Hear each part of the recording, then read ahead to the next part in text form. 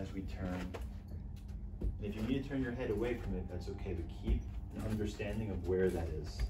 Good. So as we navigate the obstacles of the room, we're also keeping an awareness of what's outside. Let's take a break here. Where's our target? Right there. Okay. David, why is that important?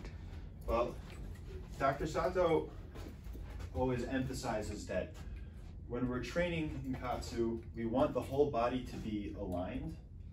He emphasizes that the eyes should be facing the direction that the activity actually requires.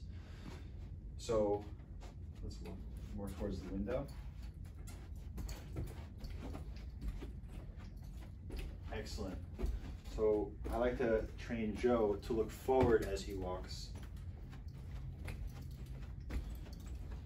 And we'll sometimes choose a target outdoors and see if we can focus on what's outside rather than what's in the room. Try to make navigating the room second nature.